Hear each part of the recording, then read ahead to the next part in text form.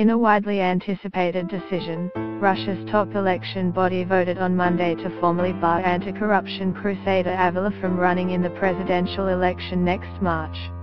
Avila has called on his supporters to boycott the vote in protest.